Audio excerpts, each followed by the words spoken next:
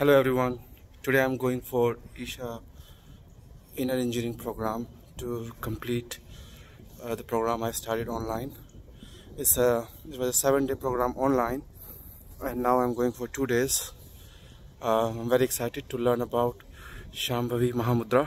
I'm in London. It's 7 a.m. right now, almost. It's very cold, chilly out here. I'm on the station, so I'm very excited. I'll keep on making these video logs and share with you.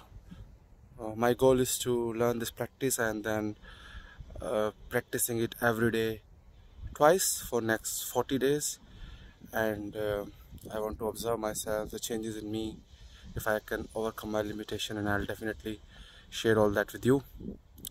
Till then, take care. Bye bye.